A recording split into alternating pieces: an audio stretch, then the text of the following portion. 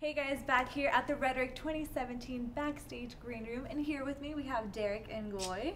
How are you? I'm doing it's well. Your first time here. It is. Super excited, yeah, right? I am. Yeah, well, super excited and maybe nervous because I heard you're opening up the show. I am. So I don't know if I'm nervous. Okay. I'm just take it as a looking privilege. forward to it. Yeah.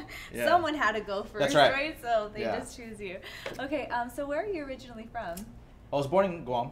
Okay. But my family, we've been in the LA area since the 70s. Long Beach. Yeah. Torrance. Long outside Beach, of LA. 562. Yeah. Hey. Yeah. Back in the day, it was only 310. Yeah. Oh, really? Okay. Yeah. See, I'm like more like the newer generation. Yeah. My bad. Yeah. Okay. So what was your journey to get to this year's RHETORIC 2017? My manager actually said I should submit a video. Okay. And I did. And I'm here. Yeah. I mean, yeah. I wasn't really expecting anything out of it. I just, let me do something to put something together. Yeah.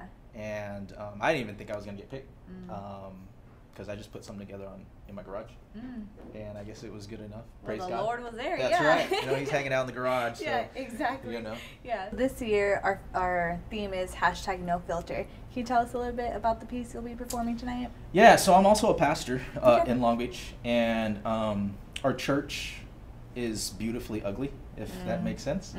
10% of our attendance is homeless, and so I find it fascinating to see folks from the hills of PV and those on the streets of Long Beach meshing together very well.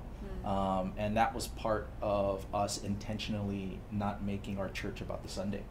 I think a lot of times churches are all about Sundays and hoarding people into this little space and forgetting about there's a world out there that truly needs to hear the gospel. And so my piece is called Saturated, in that God has commissioned us to saturate the neighborhoods and to not be afraid of those who are around us, because at the end of the day, we're all created in the image and likeness of God. Just some of us choose to follow Jesus and some don't, but we're still people that God created. And it's more of a challenge, I guess, to the church, Yeah. So if it was like one takeaway you would want the audience to feel or to capture, what would you say? What would it be? That they would go home and say, yeah, I want to get out there and share the gospel with folks who don't know it yet. Yeah, right.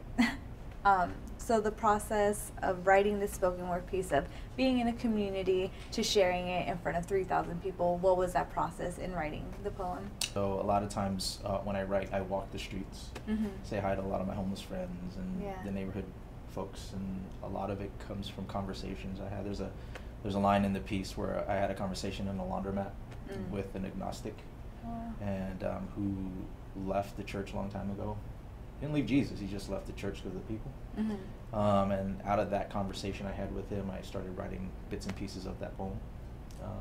And so it's out of the experiences I've had with other folks. And my own journey too, growing tired of the church at times. And so well, that sounds like an amazing piece. I'm so excited to that all these people are gonna get to hear it and hopefully resonate and just like speak to them and even like provoke them to go out there and then just step out of the church walls, which, like you said, unfortunately we're becoming a Christian on Sundays type of feel. But I'm excited. Can you let them know where they could follow you? Yeah, so all of my social media is all linked to my name. So it's DerrickEngoy